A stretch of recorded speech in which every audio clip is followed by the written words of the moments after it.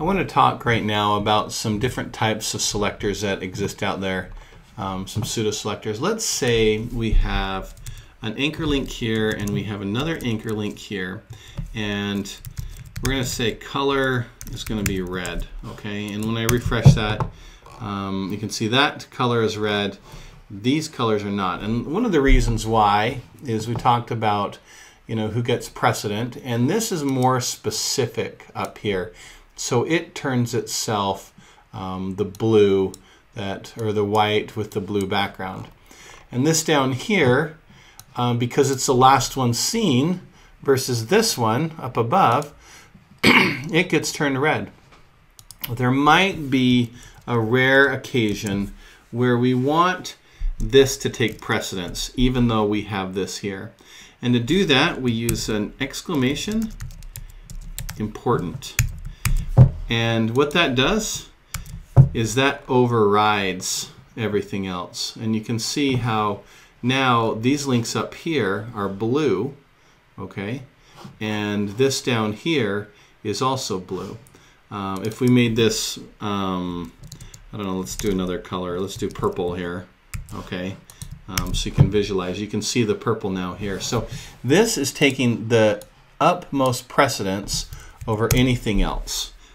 Basically, it's overriding everything else. Now, you got to be really careful with these exclamation importance, because they do kind of take the cake, and it's better not to use them and order your things in the order you want them to be seen, and to be very specific on selectors with IDs or classes or descendant selectors to do that. But I wanted to show how that would work in conjunction. And even though this is seen before this, and this should be the one that's getting it, because you're using this exclamation important, it's overriding this, and it's overriding this up here, okay?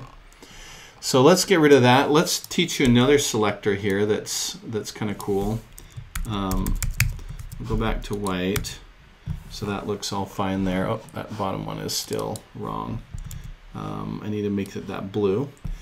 Let's teach you how to set up a hover on one of these items here, okay?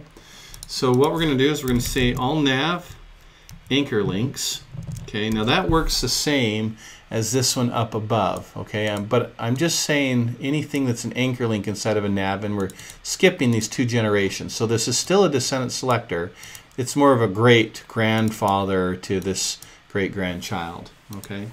And we're going to say anytime that we're going to do now a colon hover, anytime we hover on top of an anchor link, we want to change the background color. Let's say that should be white, and we want to change the color to be blue. So let's take a look at that now, and you can see that happening, okay?